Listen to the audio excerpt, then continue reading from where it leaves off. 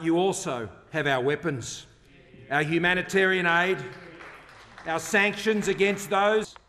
Mr. President, our pledge is that when freedom prevails, Australia will help the people of Ukraine rebuild as well. Here today, in the home of Australia's democracy, we welcome you, Mr. President, as a lion of democracy. Our heroes are fighting against the army, which is considered one of the strongest in the world. The most terrible thing, if we don't stop Russia now, if we don't hold Russia accountable, then some other countries of the world who are looking forward to the similar war against their neighbors will decide that such things are possible for them as well. The fate of the global security is decided now.